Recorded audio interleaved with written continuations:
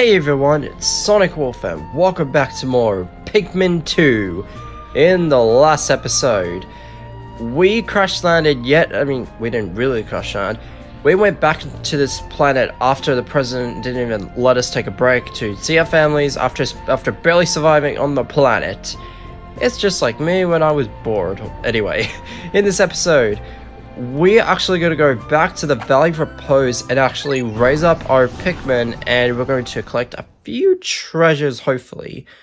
Now this day is actually going to be very different to the first one because there's actually going to be a timer up on the screen, and that will indicate how long you're actually on there for, so you cannot survive at nighttime. Good morning, workers. Ready for another day of toiling for the profit of your company?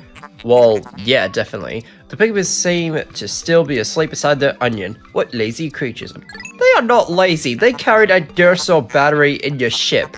No wonder they lack survival skills. Stand beneath the onion and press A to call them out. Also with the text you can press B to skip it. Oh no, it's an alien invasion trying to suck me up? No, I'm just kidding. Anyway, what you want to do is you want to get about 20, I don't know, not exact number. We're going to get about all of our Pikmin, and we're going to go to the far side as to where we saw the red onion on the first day. So we're going to take the longer path just to get the red pellets, and then we're going to take the shorter path so that we don't take up too much time. And the graphics look so amazing, especially for GameCube standards in 2004. And even the water physics and the water design, it looks so cool for GameCube standards. And then they kind of got less improved on the Wii.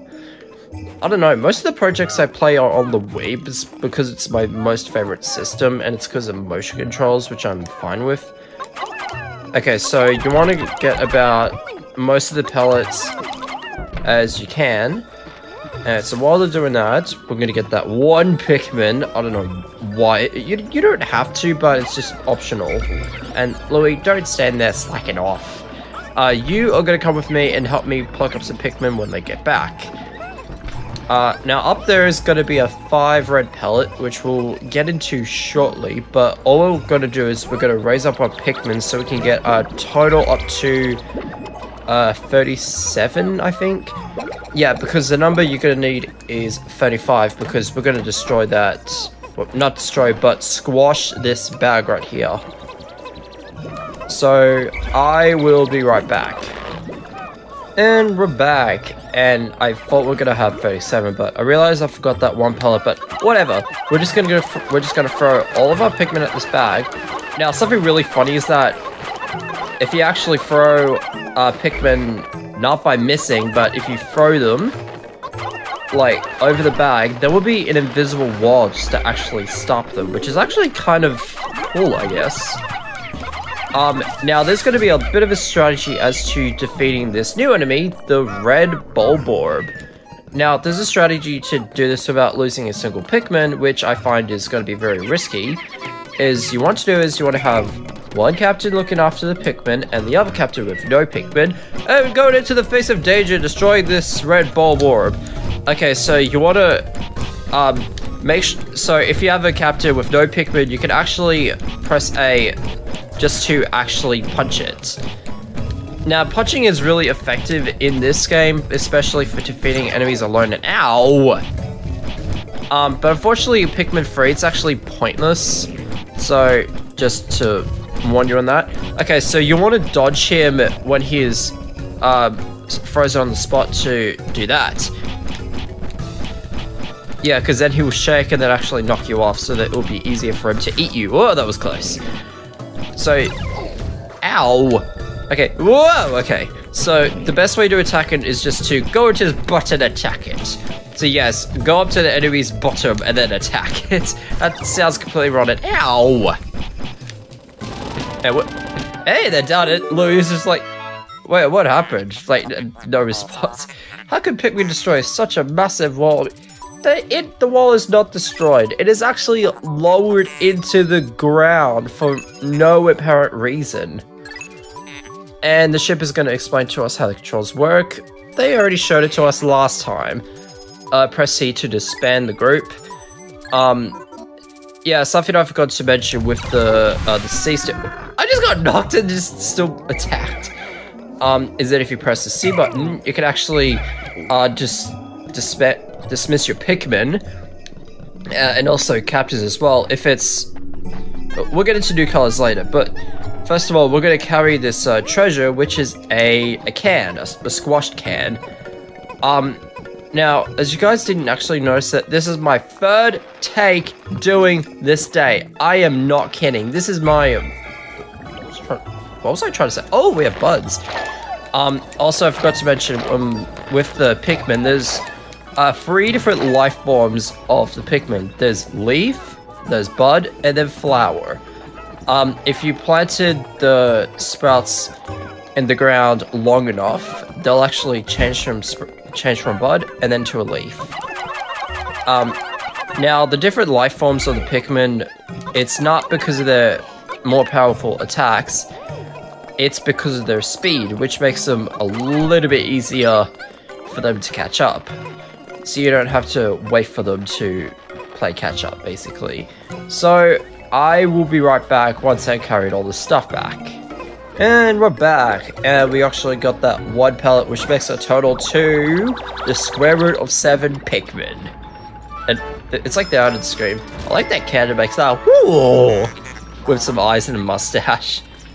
Utter scrap, 170 Pokos. I believe in the German version, I think, well, because I was researching the treasures, it is actually called utter trash. Yeah, that's what it's called in the German version. And something interesting about this can, I was actually researching on what type of can it is, and it's actually called 1-up. No, not physically 1-up, it's the word 1, and then there's like an arrow that's like pointing up. Yeah, you could say it's a bit of a reference to Mario, as the Mario 1-up, and I think I'm actually missing the 5 pellet. Ugh, no. So we're gonna actually carry that right now. So we want to actually raise up our Pikmin to 70, which is the maximum number we need, before we can head forward. So yeah, you have to be worried about this timer up there, where my pointer is. Something I forgot to mention about the pointer in the GameCube version, it's actually a shorter range, which makes it a little bit annoying as to where you're throwing. But the Wii version is much easier because you can stretch it out a bit longer, and there's 2 different cursors on there. The shorter one is where Pikmin is going to be thrown, and the longer one is your whistle. So that's kind of cool. So yeah, I can just throw Pikmin like this, and then whistle with the longer range. Okay, so we got 65, now it's going to change to 70. I want to leave him underground. No, I'm not going to leave him underground, because that will waste too much time, and the day will end after I did that. So we're just going to hurry up and pluck up all these Pikmin, and hopefully you guys understand the controls. Yeah, that's what I was trying to say in the first episode, but I guess I didn't explain that properly because my commentary is really bad. Anyway, so now that we're done with that, I forgot to mention that you can actually hold A at a Pikmin, and if you press the down control on the D-pad, you can actually change to a different sprout of Pikmin. So you can change from leaf to bud to flower, like so. Anyway, we're just going to go into this thing. This is a new mechanic to Pikmin 2. These are dungeons. Interesting. Warm M is welling up from the hole in the ground before you. Well, yeah, it's definitely warm in there. What could lie underground? What is wrong? You both show expressions of unease. Yeah, because we're a bit nervous going in there. Do not fear, the leader's group of Pikmin will join you. I shall dispatch my research pod too. So yeah, the research pod, which is the top of the ship, would actually... Yeah, so separated Pikmin will head into the onion. Approach the hole and press A to jump in. So yeah, any of the Pikmin that is not in your squad or battalion would actually go into the onions immediately, so you don't have to worry about collecting them after you get out. Okay, so sub-level 1, the Emergence Cave. Oh yes, the Emergence Cave, our very first dungeon. As you might notice that I actually did a bit of a cut there. Reason is because I had a really big interruption of like the cat screaming. Yeah, that was actually the wrong time that happened and I was kind of worried. So intriguing, my hot senses indicate that this whole intruder is warmer than on the surface. But yeah, analyzing suggests danger lies ahead. I can't even speak complex words. I have no idea what is wrong with me. Now, if you press the plus button, you can actually pause, but also use it as a map. But we haven't explored much, so this is where we started. If you go to the left, I can't speak properly. What is wrong with me? If you go to the left, you can actually see grids of items that we haven't collected. If you go to the right, that will say give up and exit. Do not press that, because if you do that, then you'll actually escape out of the hole and actually dropped all the treasures that you collected for nothing. So you have to do the whole thing again. So don't do that, because then it will be wasted. Now in here we have a treasure, which is the 7-Up bottle cap, and we have new enemies. These are dwarf snowy bulborbs. Now these ones are similar to red ones, but they're actually white, so it kind of matches their element. And we have a mid-fight interruption. So yeah, we have the 7-Up bottle cap. Hope we didn't lose a Pikmin in there. So we got Quenching Emblem. Oh, that was close. I thought I was going to lose a Pikmin there for a moment. Yeah, that was kind of close. We have another treasure, which is a mandarin. Now, when I looked at the Wikipedia for the real-life item, that is actually called an orange. That looks nothing like an orange. Well, it's similar to it, but the shape of it does not represent an orange. It isn't a perfect sphere. It looks more like a squashed sphere, which makes it as a shape of a mandarin or a tangerine, or whatever country you're in. It's called either a tangerine or a mandarin. So that is not an orange. It's like the designers aren't really doing their research properly. I don't know why they call it orange, not a mandarin. It's worth 180. We have a citrus lump. I also forgot to mention that you can actually use the analog stick to actually rotate so you can see. Anyway, we have another dungeon that's the similar model to the one we just went in.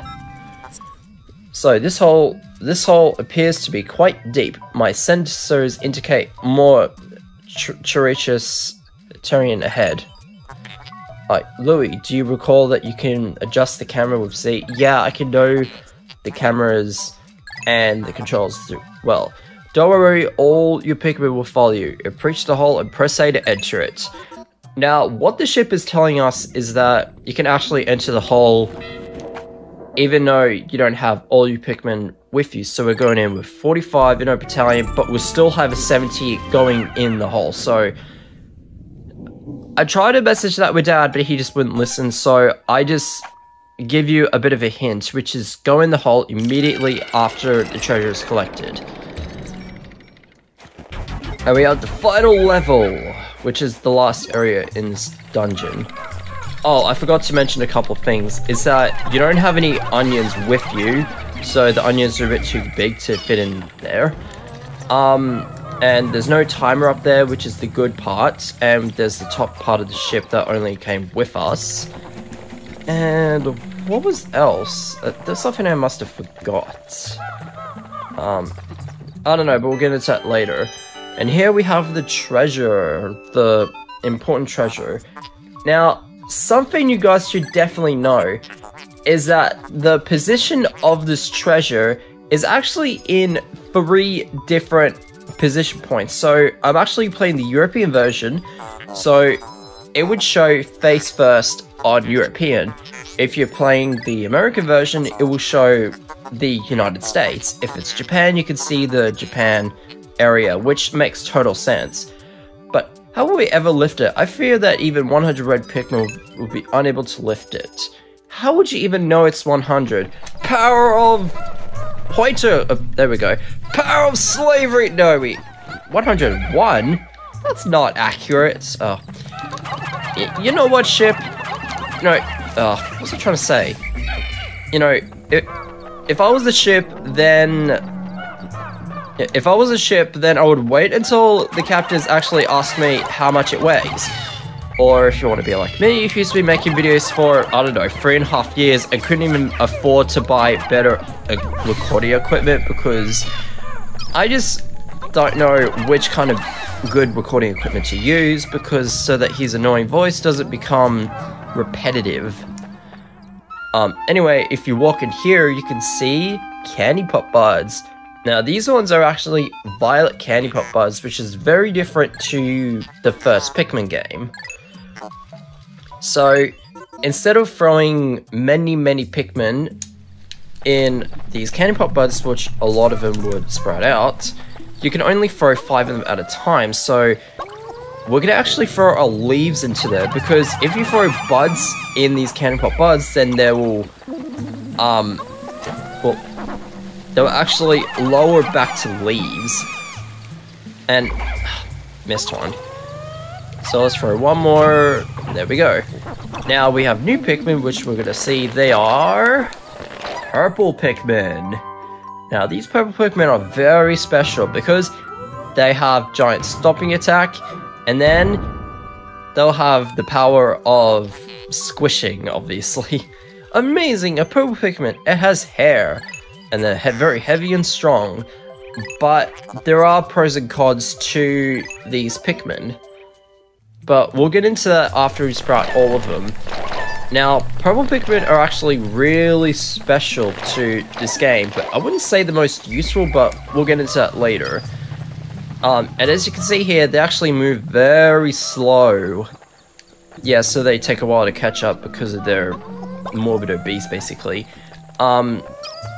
If you actually throw them, they'll have a very low throwing arc, and they'll have a stomp attack after they land, and they can carry the power of 10 Pikmin, which is very helpful for this treasure right here. Also, you can carry corpse of enemies to the ship, which is very pointless because they are worth 1 to 15. So, I would not recommend you guys carry enemies to base because during the game, they are not going to be interesting throughout because all you're doing is getting 10,000 Pokos from treasures because enemies are completely pointless, so don't think about carrying enemies to base. And I hope they're not I hope they're not luring the enemies to the base. And look at that, that looks kind of cool on the leaves right there, so what was I trying to say also? There was something I forgot to mention in this, oh right, you can't sprout Pikmin when the onions aren't there. So, yeah. Anyway, we got 200 Pokos of the Spherical Atlas. And is that a pink line on there? So, it's not even a device, it is the half part of the globe.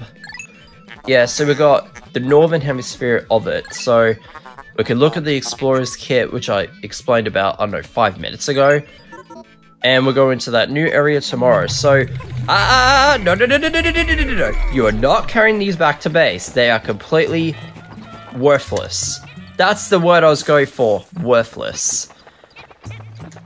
Anyway, with these new colored Pikmin, is that if you actually did the disband button, you can actually see they separate in colors, which is actually very useful, but not that useful because the problem with it is that they don't actually space apart that much. Get up! Oh, come on, are you trying to be that Pikmin on the first game? Something also interesting, if you hold the A button and then press B while holding A, you can actually switch to a different color, which is very useful as to which enemies you're trying to fight. Alright, get over here. And we have another new way of getting, out of the dungeon. We have a geyser. Don't worry, the Pikmin will not be harmed by water, it's just water trying to shoot us out. So as you can see here, it has a crack up there, so we can actually get out of this dungeon. So don't worry if the Pikmin are not in your squad, so let's go in. Oh, the one thing I forgot to mention is that when you hear that "ew" after you collected all the treasures in that area, that means there won't be any treasures in the area to collect. Treasure salvaged. Cave complete. Now, there's a bit of a secret to this where if you actually wait for about 3 minutes, the song would actually change to a different song, but we'll not get into it in this episode. It's because I'm actually 24 minutes in recording, and I don't want to actually ruin time too much. It's because I did 2 failed recordings. Like, one, my commentary was pretty bad, and second of all, my commentary was also decent, but also interrupted in the afternoon, so I have to do it in the morning. That geyser shoot us out back in base. Wow, that geyser must be very powerful. Alright, we must celebrate the success of your spelunking expedition. Yeah, well, finally I can speak complex words now. I shall send a report back to the president tonight, detailing your progress. Yeah, so I don't know what's wrong with me, it's because my throat's a bit clogged for the commentary. Oliver Louis, since you will explore a new area tomorrow, today's work is done. What? You still want to work? Unacceptable. You may not realize it, but you are exhausted. Come on, we can still walk, we can still collect stuff. I'm back yet again. I just had a phone. Quit interrupting while I'm recording. Yeah, first I had an interruption at home with the cats, and then I just had a phone call, and then it kind of paused the recording. So I will not jinx this video being like terrible. I will not jinx it, or this video not being good. I would not jinx it. Anyway, suck it, Red Bulber. There's no Pikmin for you to eat. I just cannot believe that I had a few interruptions while I'm recording. I hate recordings like most of the time, so I only do them in the morning, and that really sucks. Anyway, we've got 60 red Pikmin and 10 purples, and we still got a no-death run, which is pretty cool. Well, good. Especially the red ball trick I showed you. But baby steps. First, Oliver, plan well, and don't worry about me. Our adapters with happy Hocketate, savings and loan. After all, besides, there's nothing left to responses, so, ha! I was gonna say, ha, but I was like, hey! As the, I have to make it as an American accent, mixed in with my Australian, so, oh yeah, that do-do-do-do, that kind of music.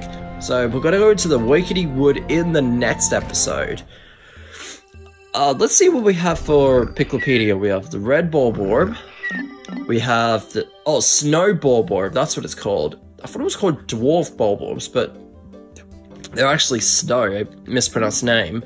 Oh, also there's actually plants there, which is, reasonable, especially for, well, dungeon designs. And we have Violet Cannon Pop Buds, I remember the name. Let's check out Louis' notes. This convenient purple flower's secrets a dark, flavorful oil that eliminates the need for salad dressing. Man, Louis' notes are always the best. Let's check. Oh, I didn't actually know that. If you actually press 1 at an enemy, you can actually make him turn into stone, which we'll get into later. Oh, you can also do the same for these ones. Let's see what Louis has to say. Best grilled and served hot over a bed of fresh spinach and crumbled blue cheese. Sounds very nice. What is Louis going to say about this? Plumbing specimens are best roasted whole, stuffed with a lime and a slab of bacon. Based frequently to ensure a magnificently moist punch. Yeah. Yeah, Louis' notes can also explain about plants. So, mildly poisonous, may result in nausea, headache, fever, fatigue, chest pains, paralyzed, loss of bone density, moodiness, feral rage, sauciness, drifty, delaying, strokes of brilliance, and untimely doom. Yep, so plants are dangerous. Well, I love plant-based food, but not this kind of plant. Let's go to treasures and see what we have. So we have a citrus fruit, we have a can. I believe the ship's notes will be funny. No? Oh, right, if you complete the game, then the ship's notes would actually tell you. I don't know. Let me check. Nothing, that's right, let's check nothing. Anyway. Next time on Pikmin 2, we are gonna go to the Awakening Wood and hopefully collect more ship parts and go to a couple of dungeons and see what we can see. So, see you guys there.